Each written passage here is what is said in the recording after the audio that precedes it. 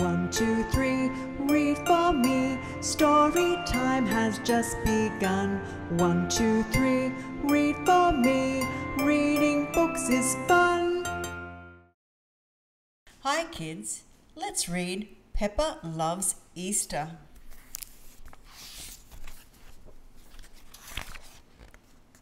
It was Easter time and Peppa and her friends were busy making bonnets at playgroup. My bonnet has eggs, flowers, feathers and a chocolate muddy puddle, Peppa said proudly. See that muddy puddle? Mine has lots and lots of carrots on it, said Rebecca Rabbit. There's her carrot bonnet. What wonderful bonnets, children, cried Madame Gazelle. Well done. After the children put on their bonnets, Madame Gazelle said, "This Easter, Miss Rabbit has an egg-citing surprise for you all."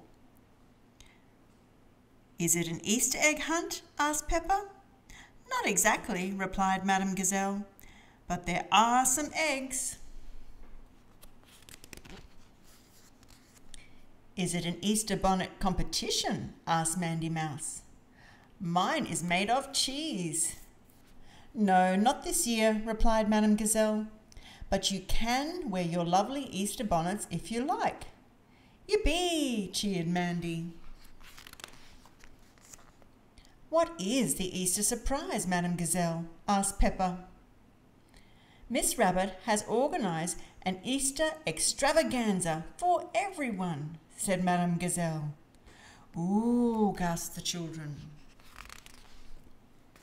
"But what is an Easter Egg-stravaganza, Madame Gazelle?" asked Peppa. "You'll find out very soon, Peppa," said Madame Gazelle. "I will be taking you to the Easter extravaganza after playgroup. Mummy and Daddy Pig are coming to help too." "Hooray!" cheered Peppa and her friends. They're so excited about this Easter activity.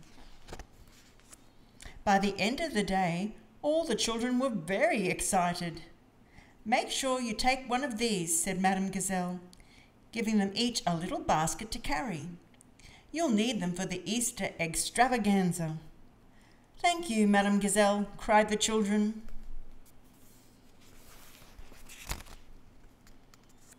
"Are you all ready for Miss Rabbit's Easter extravaganza?" asked Mummy Pig. "Yes," cried the children, running down the hill. When they reached the bottom, Peppa, George and their friends spotted a sign with a cupcake on it. I wonder what that is," said Daddy Pig in a mysterious voice. "Shall we follow it?" "Yes, please," everyone cheered. The children followed the sign to a stall where they could decorate Easter cakes, gasped Peppa. "Yummy," said Daddy Pig. "Look at all the lovely cakes, and they can decorate them how they'd like." Everyone had fun decorating the cupcakes, and then they put them in their baskets. "But where is Miss Rabbit?" asked Peppa. She looked around and spotted a sign with an Easter card on it. There it is, an Easter card sign. "It must be a trail," she said. The children followed the trail until they found lots of lovely Easter cards to make. When they finished the cards, they put them in their baskets. "Miss Rabbit isn't here," said Edmund Elephant. "Perhaps we should follow that sign with an egg cup on it."